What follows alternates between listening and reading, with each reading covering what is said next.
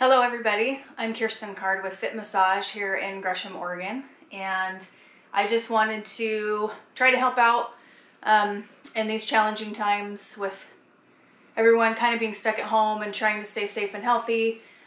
One of my favorite things about my job being a licensed massage therapist is that I get to help people when they're stressed, when they have anxiety, when they're injured, whatever it may be that brings them to me. So today I wanted to kind of give back and help you help your loved ones at home. I'm obviously not able to reach out and help my normal clients, and so this is kind of your way to help those that are in your home. Stresses and anxiety are really high right now, and even with our children. So this is something that you can do with your children.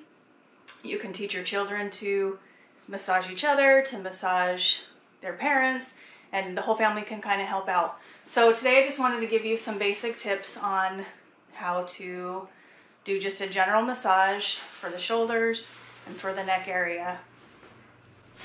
So first off, most people in their home have some coconut oil or olive oil, something like that. It's a really easy lotion or oil that you can use that makes working the areas really smooth and stays on the skin really well. So I just put a little bit of that in my hands, rub it around, not too much because you don't want it to get really greasy. And then just starting out, you want to stay really just kind of light. Right now we're just kind of warming up the area. We don't want to go in and attacking, where it hurts right away. We kind of want to just warm up the whole area. So chest, shoulders, and then I just kind of bring up in the back, up the neck, all the way to the bottom of that skull.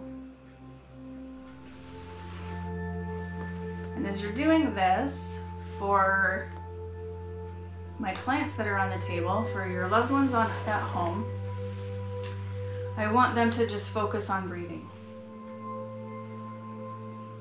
And one of the ways that they do this is just focus on your stomach rising when you inhale and letting it drop as you exhale. Nice deep breaths. In through the nose, out through the mouth. That will help you relax the most. For those of you that are doing the work, I want you to be patient, because it's more fun to receive the massage than to give it. But if you do it right, you guys will be taking turns, and you'll get your turn. So if you can do this for like 10-15 minutes to your family members, that's great for them. And it always feels good to give. So this is a time where we can really give. So as we move into it, I just kind of like to stretch down the shoulders. So really gently, we're just gonna push as they breathe. Kind of get a nice stretch through the shoulders, through the neck.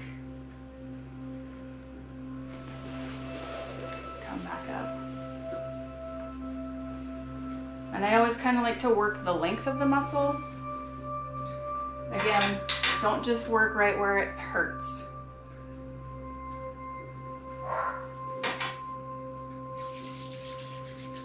And you can go down into the back. And as I do that, I'm going to show you what my hands are doing. My hands are kind of making a cupping motion, and I'm letting the weight of their back and their neck sink in, my fingers sink into that. And also as you do this, you want to check in with them. Say, is that too much pressure? If it hurts, let me know. If you want more pressure, let me know. But right now I'm still just kind of warming up. A couple of the really good tension points in people is right here in these traps. So sometimes kind of squeezing them kind of gently, kind of shaking it a little bit. Feels that good, huh? Feels good. How are you doing, Cammie? Good.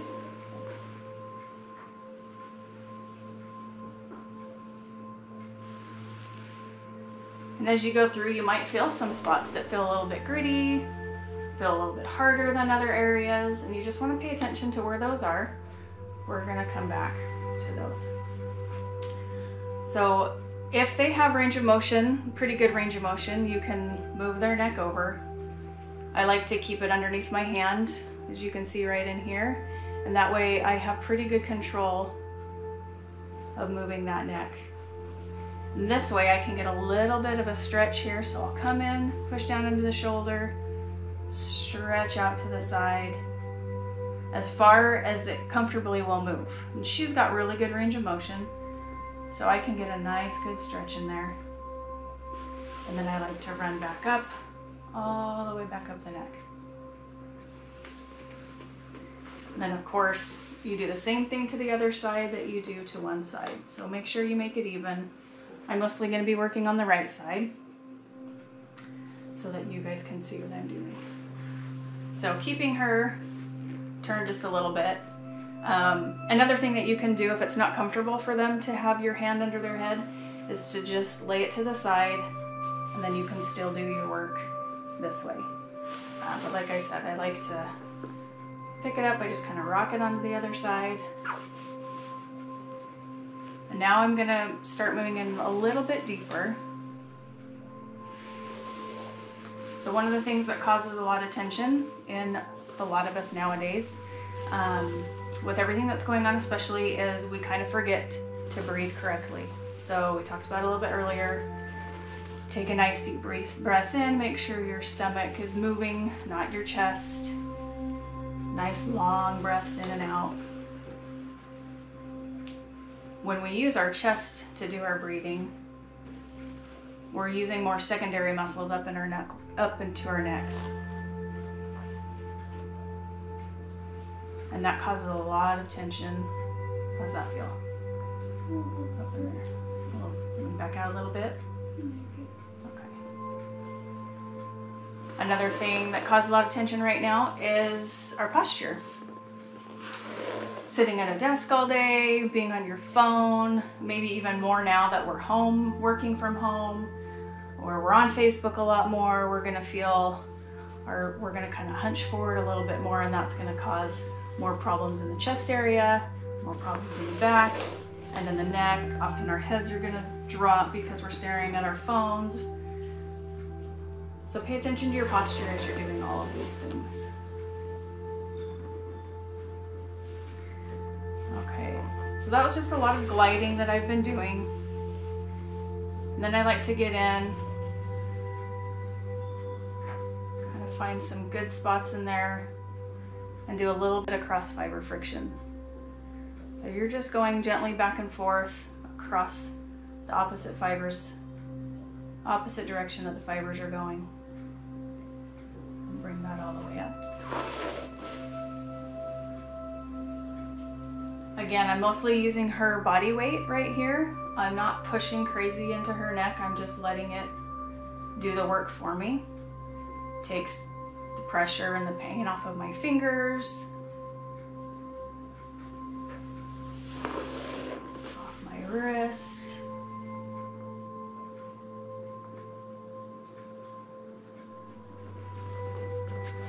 I like to get right back down into these traps, all the way to the ends of the shoulder.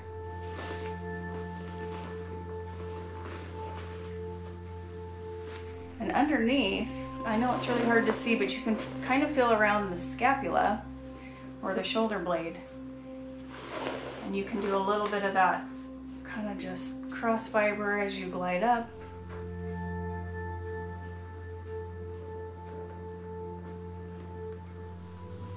So the traps, as I said, hold a lot of tension. Another part of the body that I want to focus on is right up here in your suboccipitals, right at the base of the skull. These will hold a lot of tension too.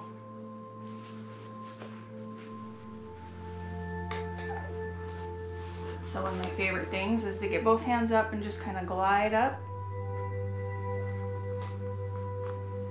And when I get to the base of that occiput, I just kind of rock the head. My fingers right now are going in circular motion. And then I do front to back. And then sometimes you can find a really good spot How's that feel? Right there? Do a little back and forth on it, or you can just hold that pressure. The muscles will relax after a little bit. But make sure that you're not going too hard in there.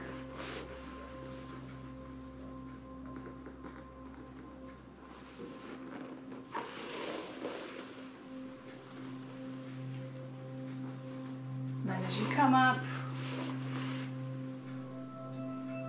just give a little bit of a stretch on the neck. And almost everybody's favorite thing to have done is the scalp massage. There's a lot of tension that's held here, especially when we're stressed.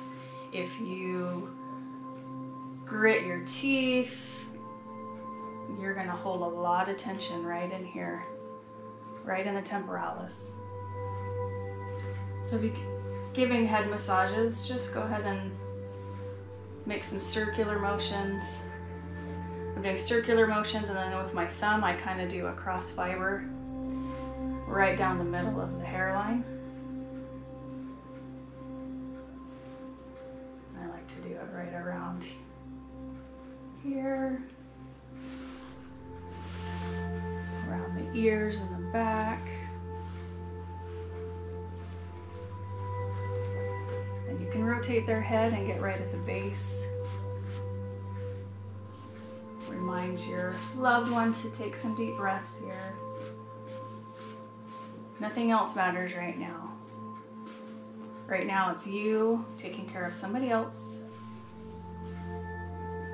helping to take away their stress, helping to take away some pain, kind of helping them to go somewhere else for a little while. Again, we always do the same thing on the other side.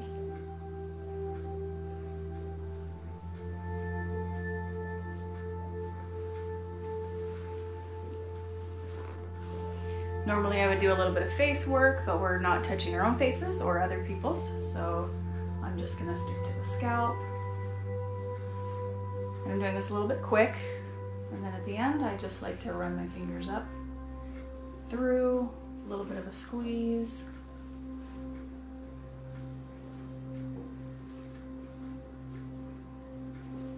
And then they're done.